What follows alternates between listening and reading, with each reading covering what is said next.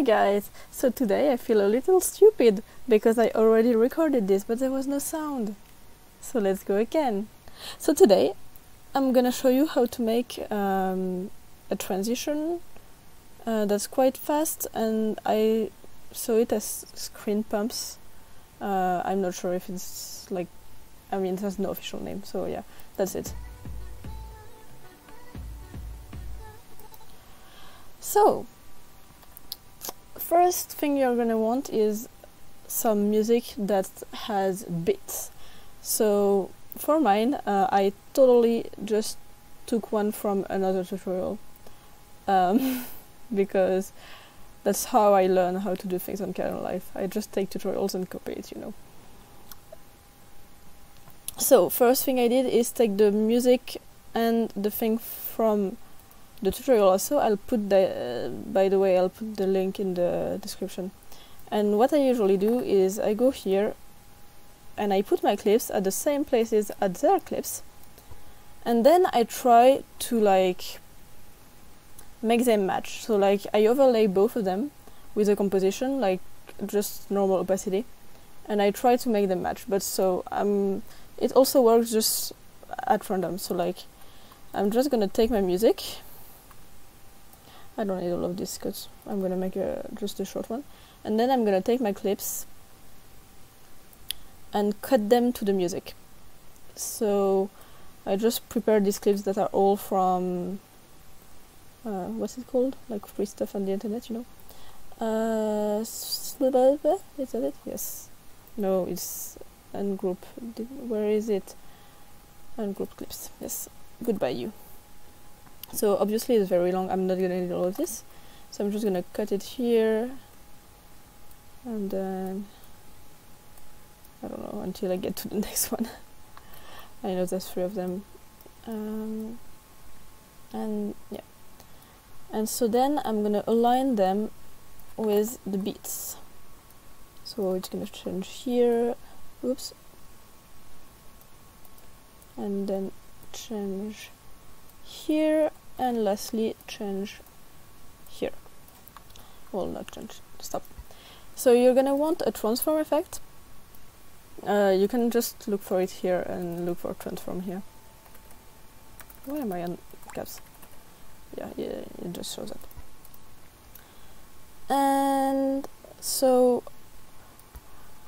you know how in most softwares you have curves? Well, you don't really have them on Kdenlive.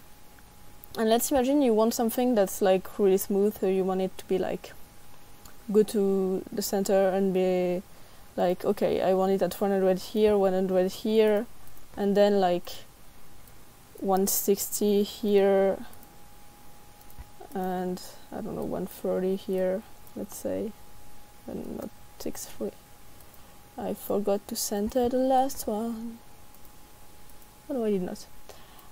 If you look at this, it's gonna be really choppy, like it's not really smooth. So you're gonna go to smooth. Hey, there's something called smooth, let's use it, you know. And then the problem here is that in the middle here it's gonna be black around it because there's a curve, but like you can't really make sure that it doesn't go past 100%. So I usually just deal with linear because I am sure how it works. And then I'm gonna add some points myself.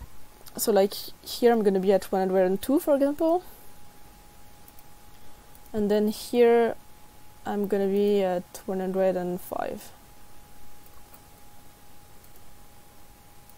And so then it's fast and then slower to 100, and then go back the other way, and I also want it to be slower, so like here I'm gonna go to 140,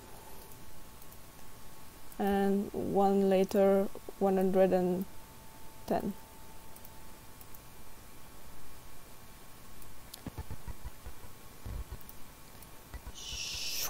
And then it really grows big at the end, you know. And I'm going to do the exact same thing for all 3 clips. So transform and go somewhere in the middle, say that's 100 and go 160. Let's go both ways, then it's symmetrical. And same thing for the last one. 110. I choose absolutely random numbers, like things that sound good in my head, you know. It might not be. I have no idea. Okay, let's go with that. So I'm gonna pre-render it, because I love pre-rendering. Add preview zone and render. Okay, so there's not much on the other side. And so let's see what it looks like. Yay. It's quite smooth, I like it. So if Kdenlive was able to do it, I would add some motion blur or some radial blur, but there's none. So I think it looks good enough. You could try to do it with GIMP, like just save each image and then add some radial blur on GIMP, but like I don't think it really matters that much. I think it looks good like this. So I hope you'll like it, and I will see you maybe next week. I don't know. I'm gonna try to be more consistent. Bye!